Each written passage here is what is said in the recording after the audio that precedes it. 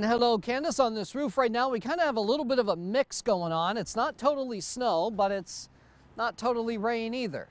It kind of bounces back and forth. Let me show you this radar.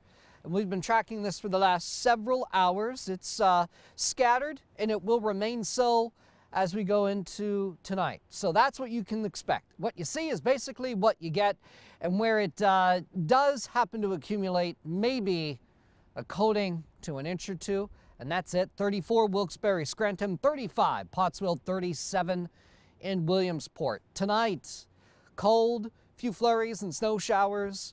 Lows will be in the 20s. Track it with us, use interactive radar, and it's on our Eyewitness weather app. So this is